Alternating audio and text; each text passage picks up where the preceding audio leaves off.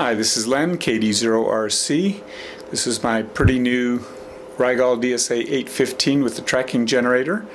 And looking at the output of the tracking generator on my old Tektronix 2213 analog scope, and you'll see I'm sweeping a 0 to 50 kilohertz signal, and the output of the tracking generator is not as precise as I might have expected. So as it gets up towards 50 kilohertz it gets better, but look at this down near 1 to about 9 or 10 kilohertz is a pretty crummy looking signal. It gets better and better as it goes up in frequency.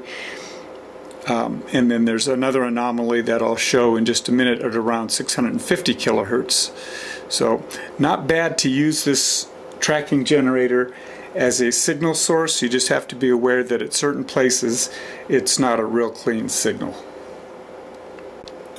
Okay, now we're sweeping from 600 to 700 kilohertz, and as it gets up towards 650 kilohertz, if you watch the top of the sine wave, it starts to deteriorate. There's some distortion there that's fairly severe in my eyes.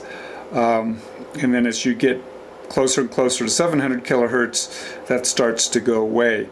Until I get a real digital oscilloscope soon here, I'm not going to be able to tell you about the higher frequencies and how well they do, but I don't know of any other anomalies like this just because I don't have the ability to look at them. There's nothing else that I found between about 650 kilohertz and, I don't know, roughly 100 megahertz that I can see with this scope.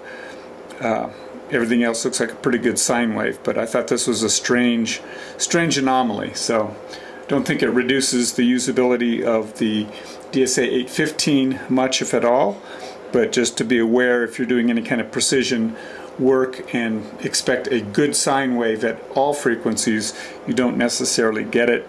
Certainly for the purpose it was intended, which is the tracking generator for the spectrum analyzer, it of course works great for that.